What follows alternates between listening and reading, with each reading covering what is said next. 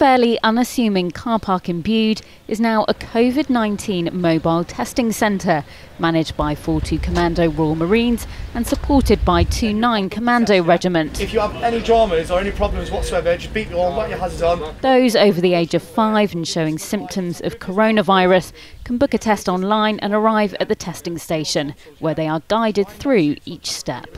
They get a test kit, and we're just teaching the people with a swab they get in the test to stick it basically in the mouth, back of the throat, each tonsil for 10 seconds, back of the throat and up the left nostril of the nose for 10 seconds as well, and then to put it in the tube and then into the bio bag. That gets sent off to the hospital, and then from there they'll get the results within 24 to 48 hours. The armed forces have been specially trained to run these testing centres, and more sites across Cornwall are planned to open in the coming weeks to help deliver testing where it's needed.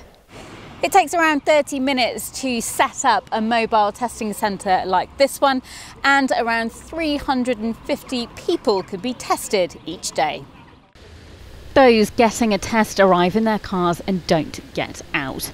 The military are provided with personal protective equipment to help stop any contamination. The PPE we need to wear is, so we've got the full apron to prevent effectively any sort of splashes, as it were, onto our kit. We've got the gloves, and the guys actually working behind me, they'll be wearing face masks as well. They're the three sort of essential parts of the PPE. It may not be the kit they are used to, but this new challenge is being embraced. I mean, most people join the army to sort of go away and see the world. You don't really expect to be doing it in the UK, or doing a job in the UK. I think in terms of actually having a rewarding job, this is probably as rewarding as it gets. You know, everyone's sort of looking at the NHS and saying that the job they're doing is brilliant, and sort of to be a part of that is really rewarding. Even though for the army personnel it's a little different to the day job, it's still providing an essential frontline service. If you enjoyed this video, don't forget to like and subscribe to our channel.